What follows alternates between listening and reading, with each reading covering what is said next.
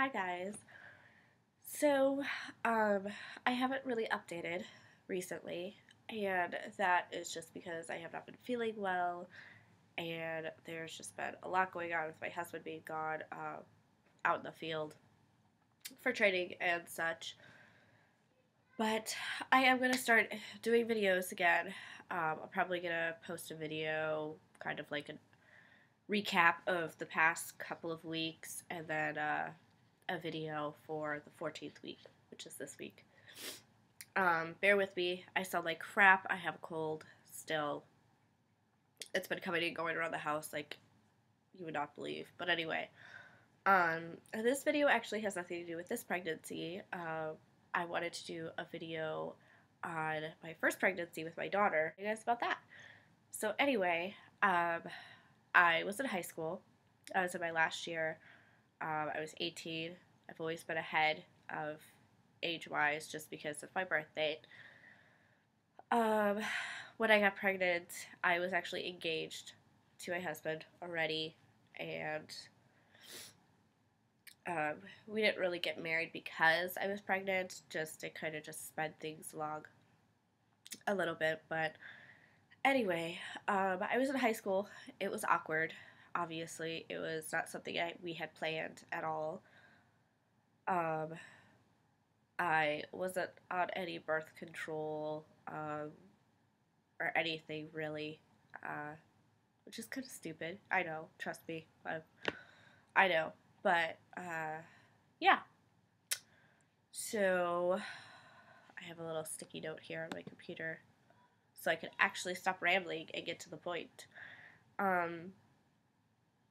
How I found out I was pregnant. I was a week and a half late. I had been late before, which was, in my thinking, it was kind of like God saying, you keep playing with fire, you're gonna get burned, but I never really listened. And this time that I was late, I was pregnant. But I was actually in foods class, and one of the girls that sat at the table with us, she just so happened to have an extra pregnancy test laid around. So I went to her house after school to take this test, and I remember coming downstairs and handing her the test. Like, I didn't even look at it after I did it or anything. And I'm like, I'm too nervous. You have to read the test for me. And, I mean, mind you, this girl I hardly knew. So it was, like, kind of awkward, I guess. But she looked down at the test. She looked up at me and she just went, congratulations? And my heart just sank. I was like, oh my God, what the heck am I going to do now? So, yeah, I left her house, like, thinking, what in the world have I done? And, and, I was actually walking down the street because I didn't live too far from her, so I was going to walk home. But I was walking down the street and I saw a friend from school, a really good friend. She was actually the maid of honor at our wedding. But she was down the block, and I just remember I saw her and just started bawling my eyes out. She kind of knew what was going on. And, she gave me a ride home. We kind of talked a little bit. But, yeah, so here I was, 18, pregnant. Another statistic. I was terrified. I did not want to tell my parents. I did not want to tell my boyfriend at the time. Well, actually, he was my fiance at the time. I did not know what to do. But, in that kind of situation, you just have to get over it and just do it. So I told my husband, or at the time, my fiance first, and he was upset. Obviously, we weren't ready for kids yet. He wanted to get married young. He wanted a big family, but he came from a very Christian upbringing, and sex before marriage was definitely a no-no in his parents' eyes. And I grew up with not the same religious background, but just the same moral background, I should say, that was kind of instilled in my head just because my mom was a teen pregnancy. Her first was at 17. So, she wanted what's best for me. And here I was, just, repeating history, I guess. And yeah, so he was terrified to tell his parents because he thought they were like just going to chop his head off, basically. And he did suggest getting an abortion, which I shut down immediately because that is just my own opinion, my own personal beliefs. That's like, no, you don't do that, especially not just because we're stupid and got pregnant. It happens, and we knew it was going to happen at some point, so it was our own stupid fault. So that was not an option. And adoption was not an option with me either, just because of stuff that my own mother went through with her first child. So I basically told him that you could either stay or you could go. That's pretty much it. Like, I'm not going to sit here and I'm not going to beg you to stay, but I'm not giving up this baby.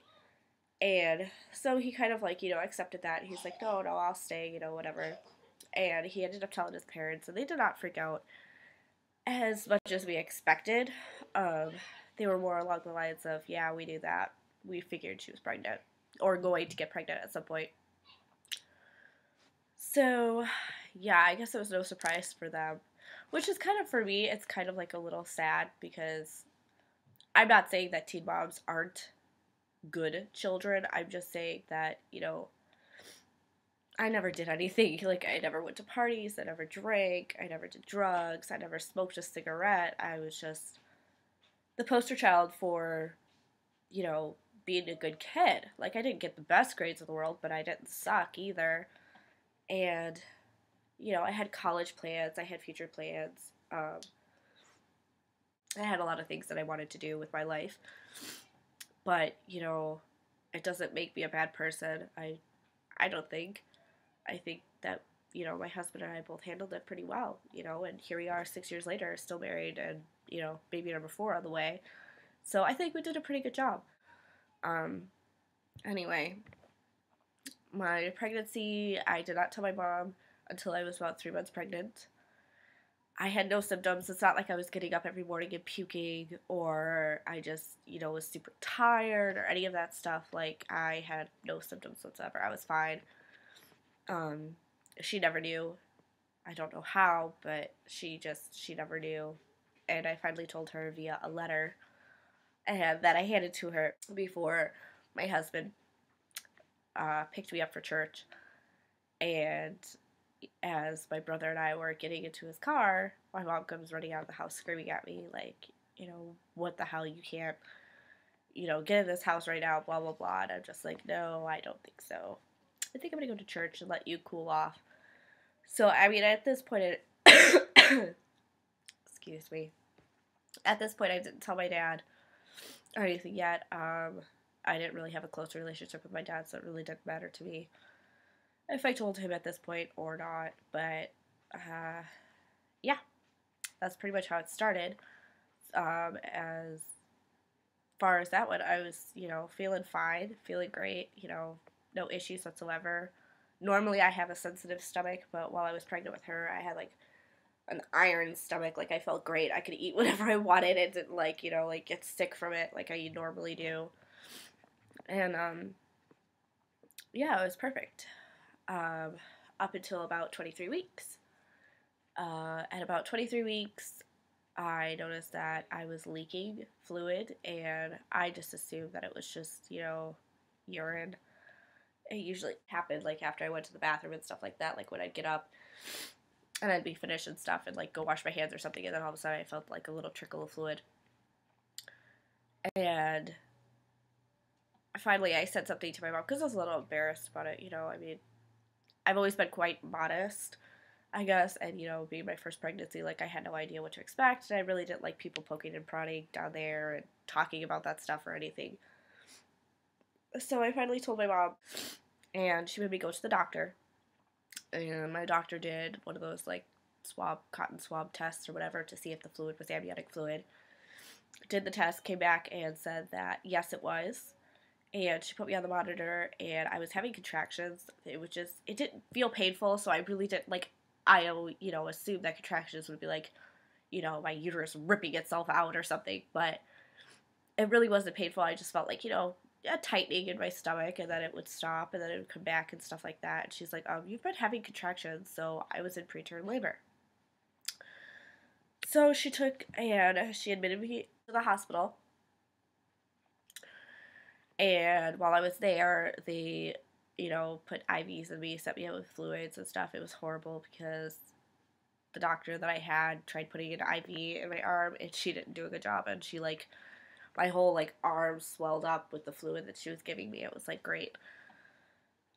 But yeah, since the hospital that I was at didn't have a great NICU for preterm babies, they wanted to send me to a different hospital. And the closest hospital from where we were at was a couple hours away. They thought the fastest way of getting there, instead of going via ambulance, was to get a helicopter ride. So I got life flighted to the Peoria St. Francis Hospital, and that was a little exciting for me because I like airplanes. I like heights and stuff like that. So it was kind of cool. I mean, considering what was going on, it was a highlight of what was going on, I guess. So I stayed in that hospital for a week. They did so many ultrasounds. I think I have so many pictures of her just because of the ultrasounds. So that was kind of cool. I have a lot of baby pictures of her, or uterus pictures of her, whatever you want to call it. I've kind of lost my modesty at that point because I had so many doctors in and out of that room and poking and prodding and whatnot. So they were checking the fluid levels to see if she had enough fluid in there. They were trying to see where because my water didn't break, it was just leaking. So they were trying to find out where the leak was coming from, if they could see a tear or something that they could fix. Or they wanted to check to see if my cervix was opening or dilating or anything, so that, possibly I might have had to have it sewn shut until I was ready to have the baby. They put me on, I think it was magnesium sulfate. I think it's been a long time. It's been 6 years, so I think that's what it's called. Which I absolutely hated because I lost a lot of movement in my muscles and stuff. To get up to go to the bathroom, I needed help because I couldn't quite stand up by my own. And I slept most of the time, in between poking and prodding and ultrasounds and whatnot. I slept most of the time.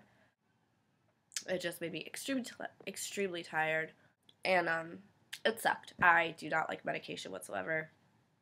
I'm kind of lightweight when it comes to drugs, and I don't like not being in control of my body.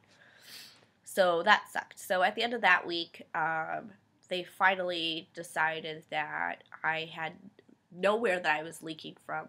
They couldn't find a tear, a hole, puncture, whatever you want to call it, and her fluid levels were great. She, didn't drop in fluid levels, so they're the only explanation they could possibly think of is that I actually had 2 bags, and the one outer bag or whatever kind of busted or was leaking, I guess.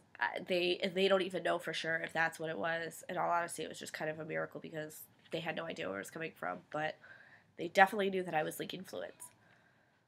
So they put me on bed rest. I was still in high school, so I actually had to have a tutor come to the house, and at this point I was living with my fiance. Well, no, at this time it was my husband and his family, because when I told my dad I was pregnant, he pretty much gave me the boot. So I was living with him. So basically I was on bed rest and had a tutor coming so I could finish high school. I didn't go, I wasn't able to go to prom or graduation, which was fine at that point because I was pretty goth back in high school, and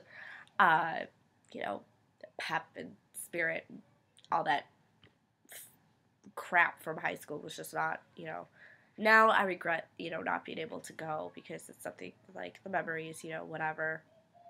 But at the time it was okay. So I finished high school, I got my diploma and everything. I did great in my classes, actually. That was pretty much that. And she stayed in my stomach until her due date. She was born on her due date, which part 2 will be the delivery.